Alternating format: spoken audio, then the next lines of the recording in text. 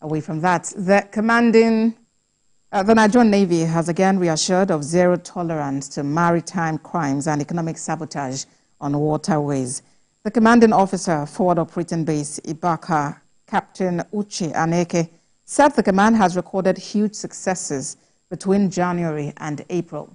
According to him, the arrests and seizures within the period were not just isolated successes, but achievements recorded as a result of operational implementation and tactical execution.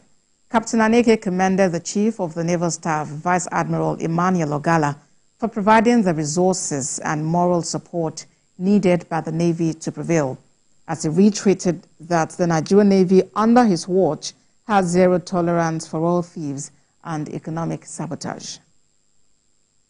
Chief of Naval Staff, Vice Admiral Emmanuel Ogalla, has been very supportive to us as a base in providing necessary logistics for us to carry out our operations. And also, we believe that more could be done in order to sustain the operation that is about to be activated.